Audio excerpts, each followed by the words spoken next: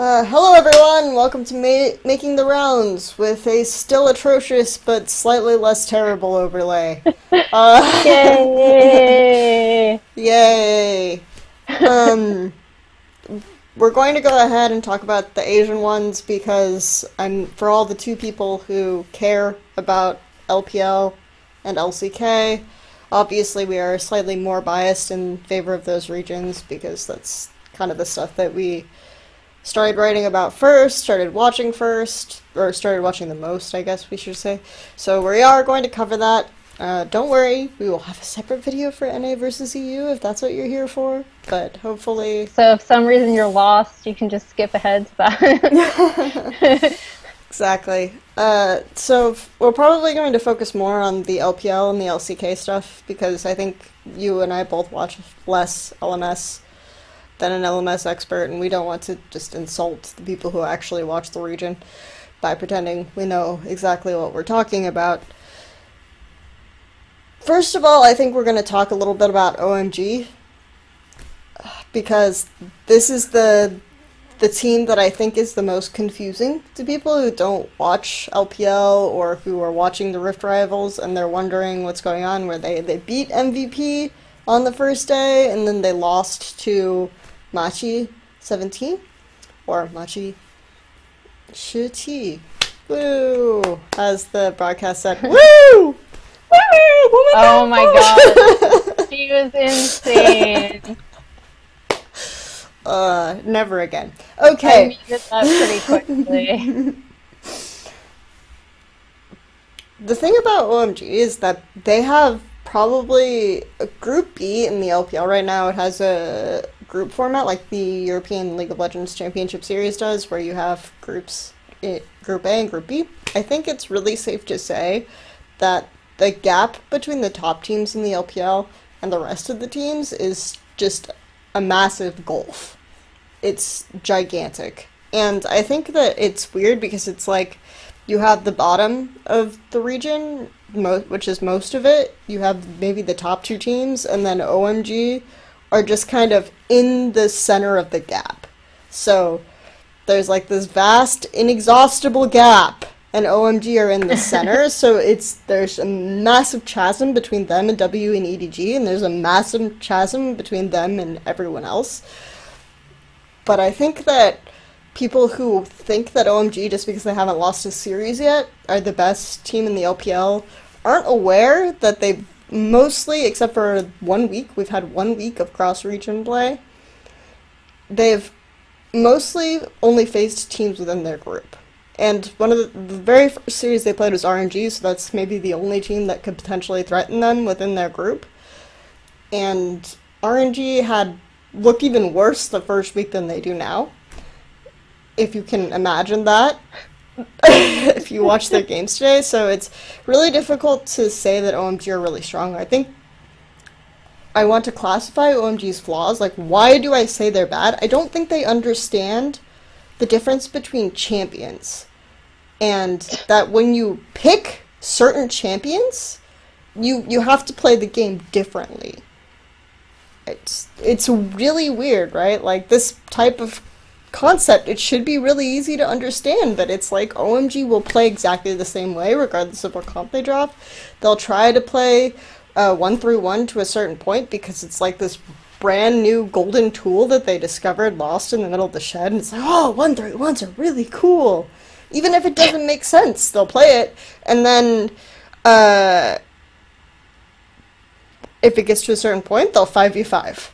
And this is a really simple formula that they try to execute. So if their composition isn't good for 5v5ing, then they lose the 5v5s. If their composition isn't good for 1-3-1ing, like the first game against MVP, the entire last 10 minutes, okay? The entire last 10 minutes, they could have just 5v5'd and won the game. Just that. But Icon kept pressuring top lane really, really close to the turret where he could get engaged on and picked off. And it baffles me. You know what the worst part about that is, though? Because then against Machi, they played the 5v5. Yeah, they don't understand. Like, I'm telling you, they don't know that champions are different. Like, fundamentally, they just have trying to fight and like impaling them on Machi, and Machi were kind of like, okay, like this is happening, I guess. Like, you just set us up beautifully for this Rumble equalizer across the entire team. So, how do I tell if OMG are going to win a game? It's really quite simple. I look at the other team. Does the other team int randomly in 5v5s? If yes, does OMG have an AD carry that can carry in the late game? If yes, OMG win. If you say no to either of those things, OMG lose. It's pretty impressive. They can also do it with Kassadin. Kassadin works too. I also feel like the best way to characterize the way that OMG play, it's like you have top, jungle, and mid trolling the entire game, like goofing off, trying to dive towers randomly, or just like run around in the enemy jungle. Like, Gekko? Can we stop with Gekko? Can we bring World 6 back? Because I don't understand why Gekko is on this team. Like, you talk to the coach, and the coach says that Gekko is like much more methodical in his head and has a lot more planning and idea of like how he wants to do the paths before the game, and this is why like they're playing with Gekko more. But he's not as good. He seems to, like, if he's thinking about the paths, he's overthinking them because they're either really predictable or he'll invade on weak side, or it's really weird. So for me, I don't really understand why Gekko is playing. There's probably some internal thing, because there's always some internal thing when you don't understand why there's a substitution on a Chinese team. And then, of course, like, so there's a lot of trolling by top jungle and mid, and then you just look at bot lane, and SMLZ and 5 are diligently winning their lane. It's like, I guess. I wonder if, like, SMLZ is just, like, ready to murder all of them. Yeah, I mean, I noticed, so, like, one of the matchups I was looking forward to the most was MVP OMG, actually. And it's because even though I watch them every week, and I rant every week about how poorly MVP are playing, and I even wrote an article being like, why is this team sucking? And part of it is, like, a lot to do with it is honestly because the way they were winning was based a lot on coordination and synergy, and not actually like necessarily good map movements or really good understanding of how to use pressure.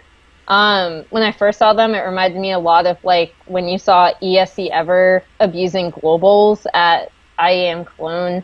If anyone remembers that, it was like forever ago. And I think it was also really obvious when MVP played the Afrika Freaks, because I think Afrika had a much better understanding of the map, and it was very obvious even though they lost in the playoffs in spring. So I was really curious, because MVP are this team where I'm like, okay, just how bad are they? And the answer is they're still pretty bad. They were gifted, 4 kills to Beyond really early on the Rek'Sai, and they still were not able to make the most of that advantage. They had these really, really weird, like, they had that Baron where afterwards they just, like, almost got aced because OMG were just like, okay, we're going to collapse on you because you have no idea what you're doing. Their Barons have actually been especially bad this split. That's been, like, one of their worst things. Like, even if they get Baron, it's just not usually pretty. So I was curious about this for sure, just because, like, even if OMG aren't the best team in China, they are undefeated. So I was looking at this as kind of a weird barometer, and I don't really know if it told me anything. Like, MVP still are bad, which makes me sad, but I don't feel like I learned anything new about them. I don't really feel like it reflects on Korea as a whole. So yeah, I mean, I was kind of sad. Like, part of me, just because of how they came up and were beating all of these teams that they, like, quote unquote shouldn't have beaten, especially last split, I was kind of hoping that they would maybe figure some stuff out, like maybe find their groove, but yeah, it was their mid and late game is just not good. Yeah, I and don't really know if you have anything to add about that. Like it's just they made a lot of really terrible, terrible decisions. yeah, like I said, it was mostly I just looked at the OMG checklist, and yes, MVP is a team that randomly ends in mid to late game team fights. So even though they got that quadra kill off of the dive, I felt like for most of the game that OMG were still gonna win, and then they had the really like just the engage by Ed, and then Yeah, the fact that he was completely split off from his team, and that's been he's engaging happening into the Zaya with the all year. ults up, and I'm just completely baffled, It's honestly. happened all year. I don't know what like so with stuff like that, they didn't used to be that bad. Like, and you know this, you saw them last bit. Like, they Right. didn't used to be that disjointed where you'd have either, like, especially, so for this split, it's been Max, Ed, and Beyond. And sometimes they will just be like, Beyond, it's usually in ganks. He'll come in too early or too late. And he won't, like, very visibly won't be communicating with his laners as well as he used to. But then Ed and Max starting team fights, sometimes you're just like, you're either like a full, I don't even know, like 10 seconds early or late, and it makes a huge difference. And I don't know why that's happening. Like, because that was not a problem they had last split. Like, that was their strength, is that they fought well together, even if maybe their macro decisions weren't as strong. They overcame that through communication, coordination, and I don't know what happened. They suddenly stopped talking to each other. I don't know. It's really frustrating. Yeah. Anyway, that's my MVP rant. They make me sad. Yeah, MVP make me sad as well. What else makes me sad is Samsung. And Yeah. Samsung and Edward Gaming was a really weird match because you had. I mean, it's really crummy to blame draft for this, but EDG managed to draft like all these losing lanes, and then they still got ahead in bot side. But I think that Scout and Crown have both Oh my had really awkward splits. God. I don't think Scout really understands matchups right now. I think that's a harsh thing to say. Like, I watched him play the Cassiopeia LeBlanc matchup, which Cassiopeia, you should be able to win level 2 pretty easily. Cassiopeia beats a lot of things level 2 just because of the fact that she can get the QE pretty effectively. And she just kept blowing her ult on LeBlanc when LeBlanc would have the distortion up. This was in LPL. But this is, so it's unrelated, so I'd watch him make like a lot of basic mistakes like this in his matchups, and today his Talia walls were really bizarre, and I don't really understand what Scout was doing, but I'm not gonna blame him entirely, because I feel like Edward Gaming compositionally didn't really understand how they're gonna play this game. Clearlove says all this stuff like, I think Evelyn is still really good into certain matchups, and then he picks it into Gragas, and yeah, Gragas is usually a jungler, and yeah, you can play even to Gragas okay, but it could have been a top flex, so it's just, I don't know what's going on. It was sad because I feel like Edward Gaming had an opportunity to actually take that game. And they just made a bunch of really, really dumb mistakes, and they out-mistaked Samsung's dumb mistakes. So Yeah. I mean, I think a lot of people who maybe haven't seen Samsung since either the World Championship or maybe you didn't see them get destroyed by KT in the playoffs, because I think that was another like very specific example of a team who targeted a lot of weaknesses that Samsung have. at that time it was they really attacked Ruler's champion pool, and they took him off of these comfort picks, so it made it really difficult for Samsung to do anything because Deft and Mata just like obliterated them. This was a little different. Like, Ruler was still on, like, Varus is a very comfortable champion for him.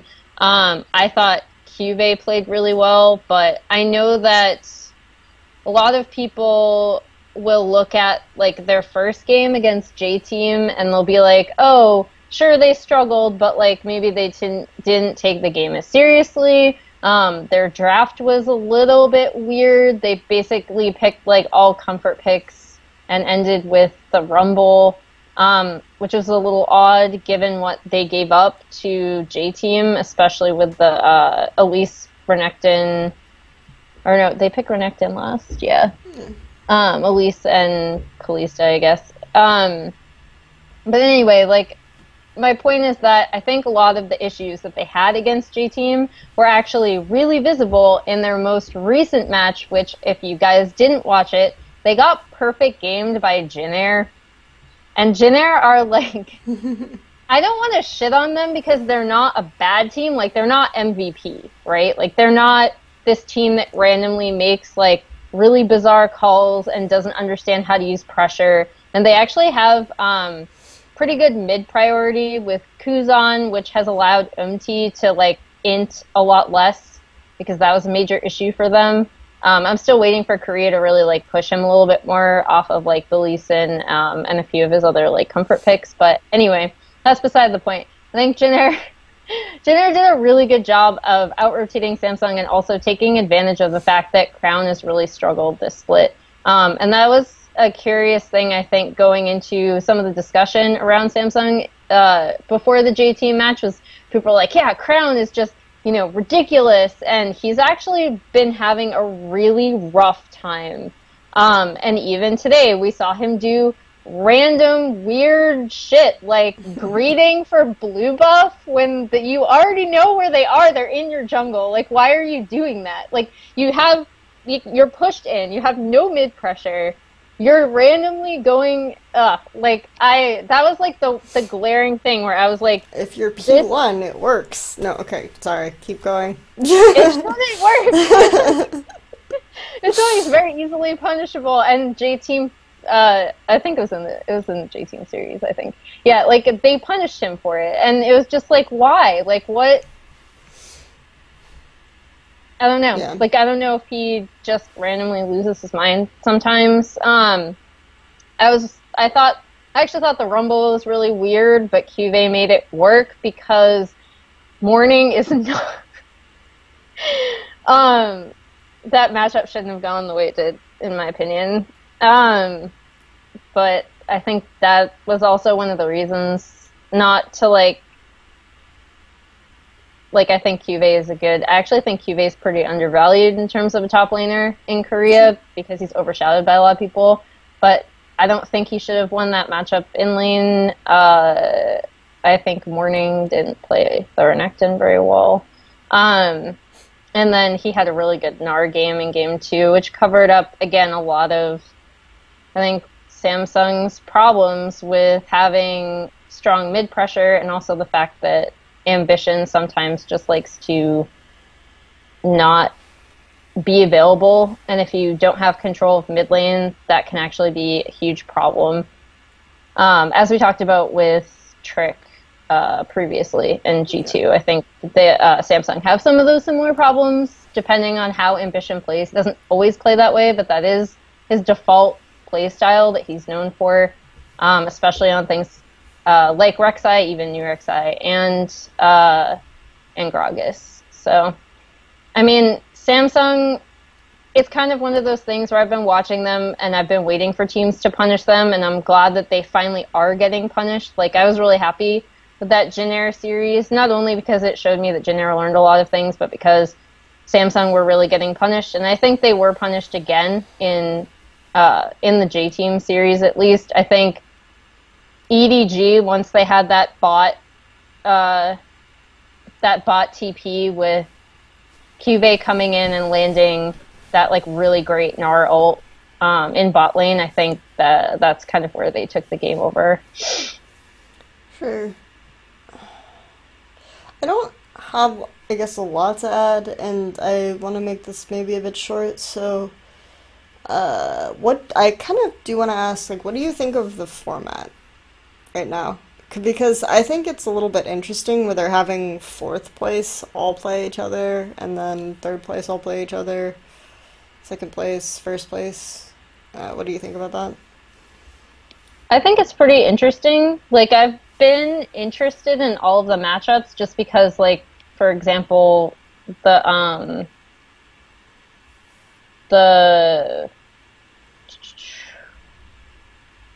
like some of the oh my gosh, what was the word I'm thinking? Why am I blanking on this? Like, and when you're comparing regions, right, it's really difficult to say like this team versus this team when especially once you get past the top teams. So I actually kind of like that. The thing I'm the most curious about with this format, and it's not something you asked, so I'm sorry if it's off topic, but whether they're actually going to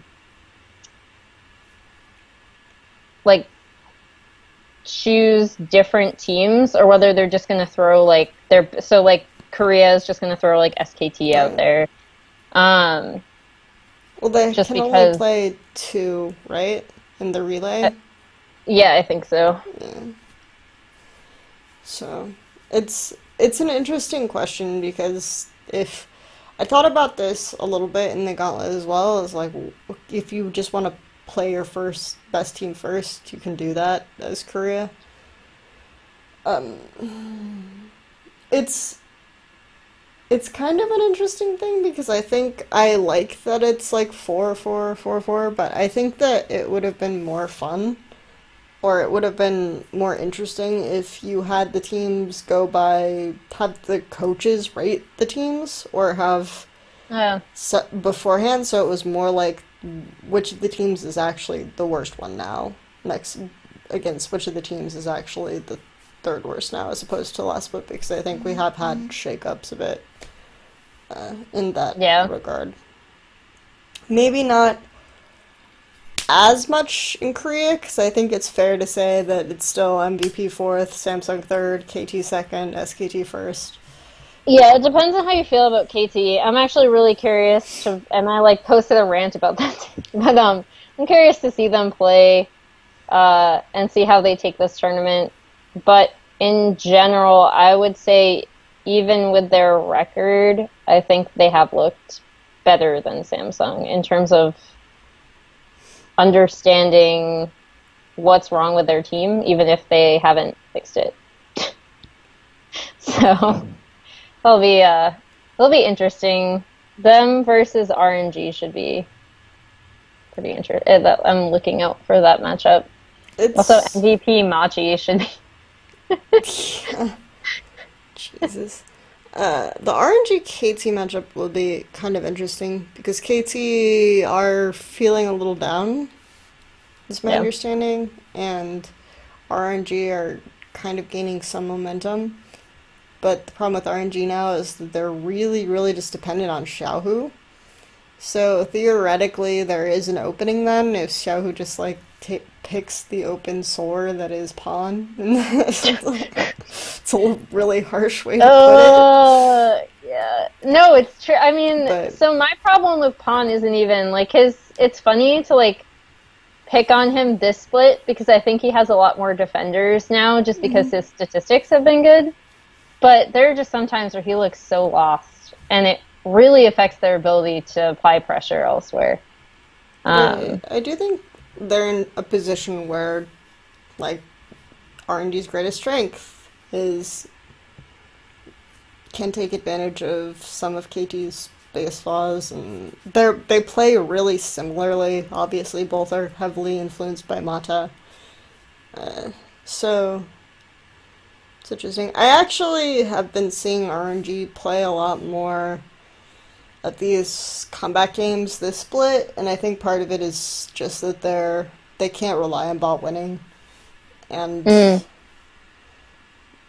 Shango has focused more on farming instead of ganking, which I actually think his pathing is improved, even though the broadcast narrative is, oh my gosh, his pathing is suddenly so bad. It's like, no, that's just MLXG, and actually I think it's a little bit better this split, but hey. He was never someone I would cite as a pathing jungler. He'll just have these games where it's like, we're not going to take blue buff until 5 minutes in because we're ping-ponging between lanes, and now we're 2 levels behind the enemy jungler because they took our raptors that we didn't bother to take. And Score is a jungler that will take advantage of that. Yeah. Even though he's obviously not... So if you haven't watched KT in a while, he's been struggling a bit. I think he... So, like, speaking of someone who had exemplary pathing, I think that he's become a lot more predictable this split. I don't know if it's because he feels... I always feel like Score is predictable, though. Like, I don't feel like Score is the super, like, ultra creative. He just is correct, if that makes sense. Yeah. No. And I think he's been less correct, if that makes any sense. Yeah. Just because I feel like... and again, I wrote about this in an article, but just to summarize, I think that KT are a little bit indecisive as to where they want to put their resources, and by resources I don't mean like necessarily gold, but just attention and like how they push waves and stuff like that. And I think there's a bit of a strain between Deft and Mata, and then Smeb. And Smeb has looked a lot better this split in terms of like synergizing with the team, which is really important for a top laner, but I still think that strain is there. And I think Score looks a little bit more lost this split with communicating with those 2 lanes. And then there's Pawn, who's just kind of, there. We'll obviously talk about those teams more tomorrow. Yep. Did we want to talk a little bit about SKT Flashes at all? I wasn't really surprised by anything that happened in that match, but maybe there was something worth noting. I mean, it went as expected. I think Flash Wolves...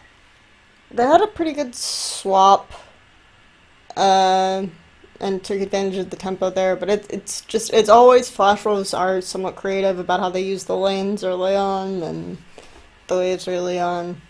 They're good at applying pressure mid. That happened as well. It's just, we've seen this matchup so many times now. Yeah. And it always seems to go kind of the same way, except for at MSI most recently, where Maple did poorly in lane, which was uncharacteristic. But otherwise, the matchup always seems to kind of go the same way.